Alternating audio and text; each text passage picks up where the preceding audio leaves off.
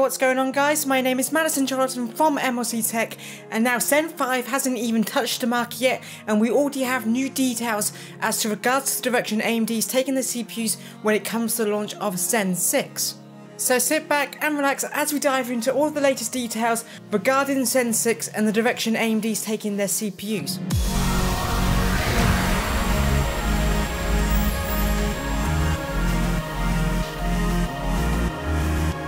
Now, AMD has been integrating graphics into its recent generations of mainstream desktop CPUs. However, the implementations of these iGPUs have been somewhat of an afterthought, with AMD having a separate line of APUs receiving the company's best iGPUs that they have. However, we have some details today suggesting that this practice might change with the launch of Zen 6. Now, a known leaker, other known as Everest, recently claimed that Zen 6 CPUs, which is a future lineup of AMD Ryzen CPUs, will incorporate graphics hardware based on RDNA 5.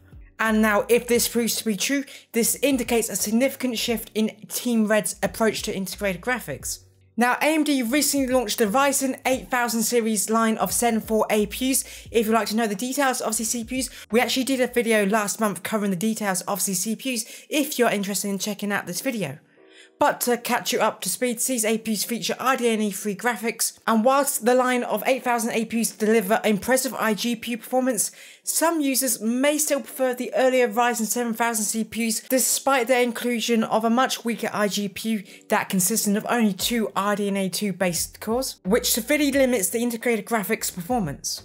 Further to this point, there is no evidence at the moment that Zen 5 or Ryzen 9000 lineup of processors, which we've done a video in covering some of the details of this platform already if you're interested in checking out some of our latest videos around this. But to catch you up to speed with all the details of Zen 5, it's expected that this will launch later this year. This lineup of CPUs will feature the same chiplet design, the same core count and same I/O die as the Zen 4 generation, with AMD targeting the performance improvements in CPUs, mainly in uplifts to efficiency and IPC performance. Now, skipping multiple generations of RDNA based graphics could indicate an intention to equip Ryzen processors with much stronger iGPUs in the future, though it remains to be seen how this shift will affect the future of the APU market as a whole, as their significance could vary out if other products offer adequate and very capable graphical performance. But with this shift of direction from AMD, the development of future gaming consoles is a very important factor to consider when it comes to upcoming AMD hardware.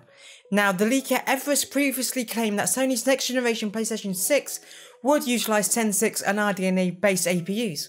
And now Microsoft might also opt for the same generation of AMD graphics for its next Xbox console.